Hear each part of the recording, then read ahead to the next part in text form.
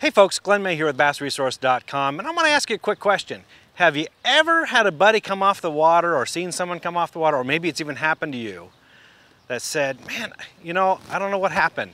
I was going down the lake and I just lost power.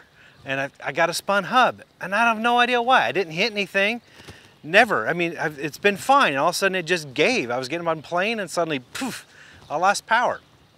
Well, if that's ever happened to you, let's talk about that, because there are ways to prevent that. Before I get into that though, I want to talk a little bit about the hub and what it does.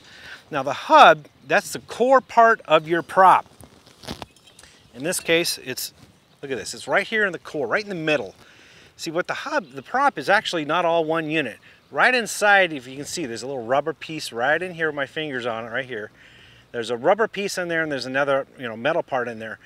But the prop is actually separate from that. And the prop is pressed onto that and seated right on that rubber part really well. And it's not going to give. I mean, it's really strong, but the reason it's there is because if your prop hits, say, a rock or something to that effect, that prop is going to slip. It's going to give. Why you want that to happen is because if it doesn't, then all the damage is going to happen in your lower unit here. And it's going to be way more expensive than just having to repair a prop. So it's designed to save your engine. Now, that's of course under normal operating conditions. It's funny how the prop can actually give way and you haven't even hit anything. So there's really three main ways that can happen. So let me talk to you a little bit about those in no particular order. Now, I know I just explained the hub in real light, high level, and all you guys that are really into, the gearheads that are really into prop, don't write me bad notes and letters, because I didn't go into full detail of what that hub is, but in essence, that's what it does. And the rubber part that's the key part to remember. Okay, let's go to reason number one, why this can happen to you. First of all, it has to do with, unfortunately, your driving and how you handle the boat. When you start from a dead stop, and a lot of us bass anglers we're guilty of this, myself included, especially if you're at a tournament. You're at idle or you're barely moving, and then what do you do to get up on plane? You punch it, right? Throttle it all the way down or hammer down on that foot pedal, and the bow goes up and you get going and you finally get up on plane, you start trimming up and you go. When you do that, basically it's not in gear at all to boom, full down, you're putting a tremendous amount of torque on that hub, all right? Tremendous amount. Now, it can withstand it, don't get me wrong, but you're doing that over and over and over and over the lifespan of a hub. It's going to deteriorate. It's going to wear it down over time and get it worn. It can lead to or be a cause or part of a cause to a spun hub. I'm not going to say it's the only reason. You could do it. Some people do it all their life and never have a problem. But it can lead to, and I'll talk about some of the other reasons when you start combining them, you increase your chances of this happening. But it does put too much pressure on it. So what I do is I throttle about halfway down, get the boat going, get it moving, and then kind of gradually give it some more gas. That does two things. First of all, it's less pressure on the hub, but also it's funny, when you throttle and hammer down like that, that bow goes way up. Next thing you're doing, you're pushing a bunch of water in front of you, and it takes more effort and time to get up on plane. Well, if you do it slowly, like I just told you, actually what happens is you get on plane faster, because the bow isn't up so much. You get it, there's not so much resistance, and you get up on plane quicker. Let's get into the second reason.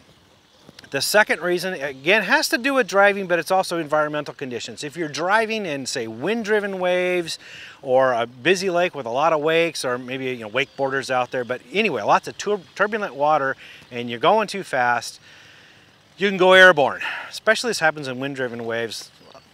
I'm guilty of doing this too. And what I mean by airborne is when you go airborne, you go completely out of water. So much so you hear the engine rev way up. When that happens, the engine, the prop suddenly goes way up in the stratosphere in RPMs. It's free flowing, there's no water resistance, it gets going really fast, then it lands on the water and it goes, it just hits really hard right in the water. Well, that's kind of like a soft prop strike. Right? It's a lot of work, it's a lot of pressure again on that hub. What that's going to do over time is it's going to cause some damage to it, it's going to wear it. And if you combine that with what I just told you, that is going to eventually lead to a spun prop. Okay, driving that way is really rough on your equipment. If you find yourself going airborne like that, slow down, trim down a little bit, don't get that boat out of water. It's not a cool thing to do. It's going to damage your equipment. So, and I know it can't always be avoided. Those rogue waves come out of nowhere and suddenly you're airborne. If that happens, you find yourself airborne, you hear that engine rev up, the first thing you need to do is get off that throttle as fast as you can. Now, you're not going to throttle all the way down, but you hopefully are going to prevent or at least reduce the high RPMs that the engine's going to have when you go airborne. And because you're not on the throttle, when you land in that water, you're not going to have as much torque and as much of a hit on that hub like you would if you were still hammering down full power. Okay, just listen to that engine. If you get in that kind of situation, you hear that engine rev, boom, pull off. Just, it's got to be a knee-jerk reaction. Hopefully that'll save some of the wear and tear on your hub. All right, so let's get to issue number 3. And this is a little more complex. But again, it goes back to that rubber component, that rubber sleeve that's part of the hub. It's designed, now if you look here in the back of in the back of your prop, right out of the hole, right here, this is the front part of it. This is where the exhaust comes out on most outboards like this. Exhaust comes out that way. Well, as you know, exhaust, it's hot, right? It normally is. Well, under normal operating conditions, with the exhaust coming out, it's fine. The rubber that's in the hub is designed to handle all that heat. So it will be fine for the lifetime of your prop. However, if your engine's running hotter than it's supposed to, now it's a different story. Now you've gone to a different realm. That can be caused by 3 main things. There's other reasons, but the 3 main things are, first of all, well, it's your water pump, your thermostat, or your poppet valve. I'll go into that briefly.